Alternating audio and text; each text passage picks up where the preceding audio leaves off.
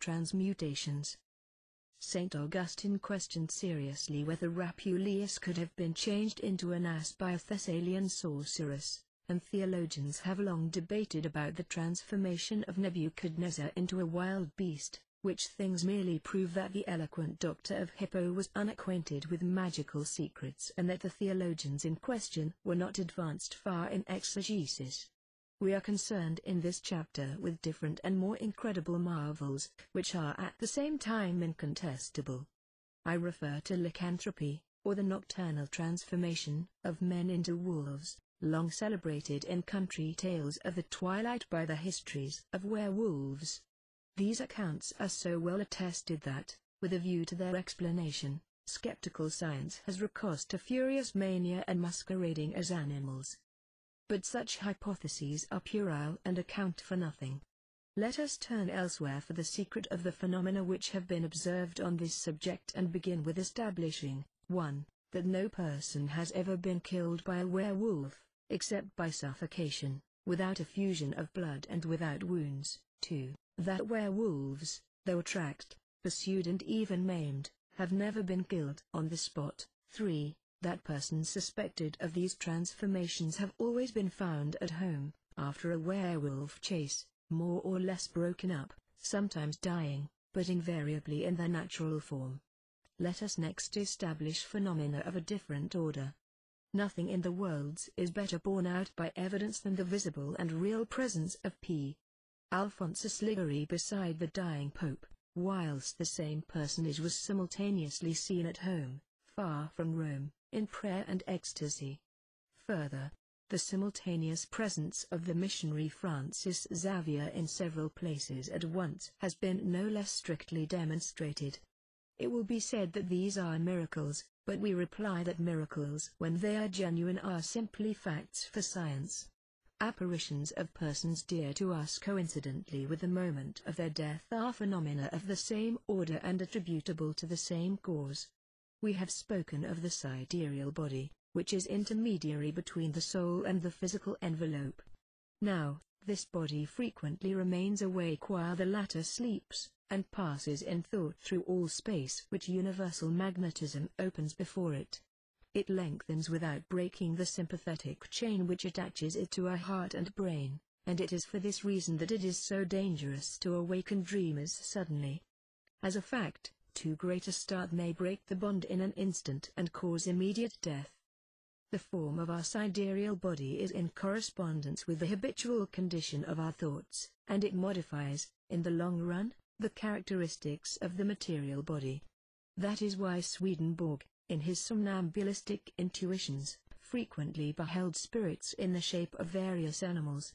Let us now make bold to say that a werewolf is nothing else but the sidereal body of a man whose savage and sanguinary instincts are typified by the wolf, who, further, whilst his phantom wanders over the country, is sleeping painfully in his bed and dreams that he is a wolf indeed. What makes the werewolf visible is the almost somnambulistic excitement caused by the fright of those who behold it, or else the tendency, more particularly in simple country persons, to enter into direct communication with the astral light, which is the common medium of visions and dreams. The hurts inflicted on the werewolf do actually wound the sleeping person by an odic and sympathetic congestion of the astral light, and by correspondence between the immaterial and material body. Many persons will believe that they are dreaming when they read such things as these, and may ask whether we are really awake ourselves, but we need only request men of science to reflect upon the phenomena of gestation and upon the influence of the imagination of women on the form of their offspring. A woman who had been present at the execution of a man who was broken on the wheel gave birth to a child with all its limbs shattered. Let anyone tell us how the impression produced upon the soul of the mother by a horrible spectacle could so have reacted on the child, and we will explain in turn why blows received in dreams can bruise and even wound grievously the body of him who receives them in imagination, above all when that body is suffering and subjected to nervous and magnetic influences. To such phenomena and to the occult laws which govern them must be referred the effects of bewitchment, of which we shall speak hereafter. Diabolical obsessions, and the majority of nervous diseases which affect the brain are wounds inflicted on the nervous mechanism by perverted astral light, meaning that which is absorbed or projected in abnormal proportions. All extraordinary and extranatural tensions of will predispose to obsessions and nervous diseases, enforced celibacy, asceticism, hatred, ambition, rejected love, are so many generative principles of infernal forms and influences.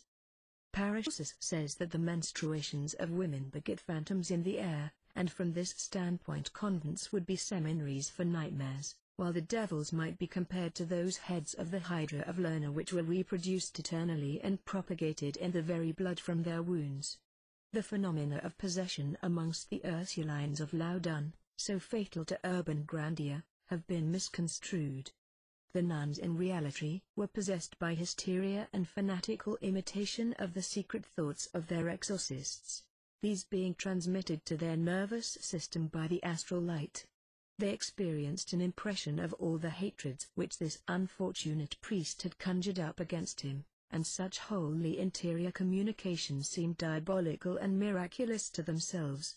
Hence in this tragical affair everyone acted sincerely, even to Laubardemont, who, in his blind execution of the prejudged verdicts of Cardinal Richelieu, believed that he was fulfilling the duties of a true judge, and as little suspected himself of being a follower of Pontius Pilate as he would have recognized in the skeptical and libertine cure of Saint Pierre du March, a disciple and martyr of Christ.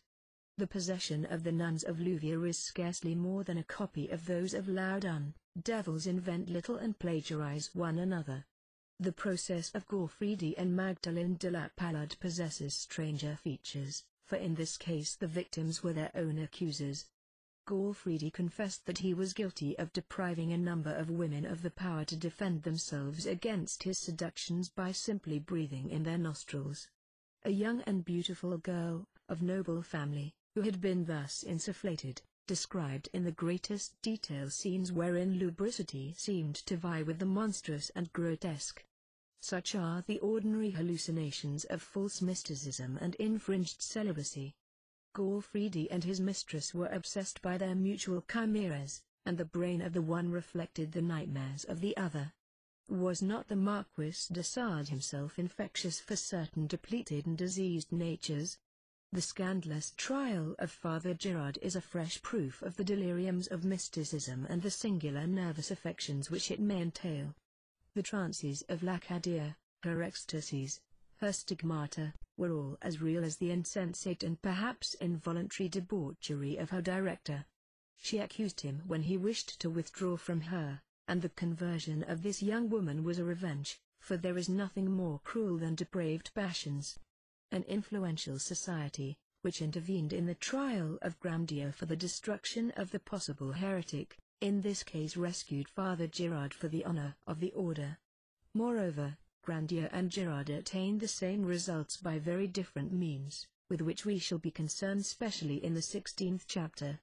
We act by our imagination on the imagination of others, by our sidereal body on theirs, by our organs on their organs, in such a way that, through sympathy, whether of inclination or obsession, we possess one another reciprocally and identify ourselves with those whom we wish to affect. Reactions against such dominations may cause the most pronounced antipathy to succeed the liveliest sympathy.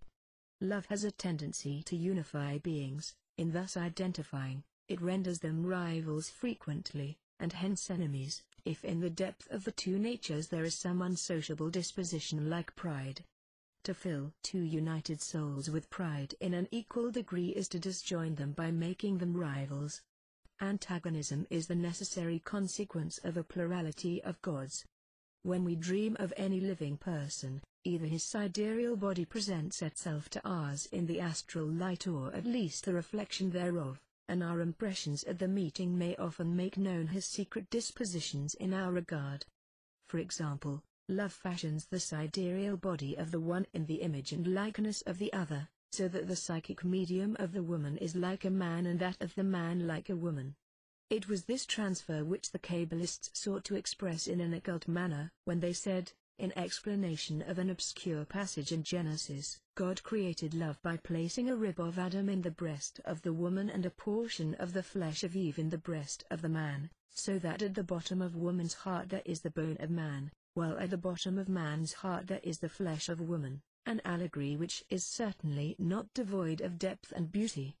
We have referred, in the previous chapter, to what the masters in Kabbalah call the embryonic condition of souls.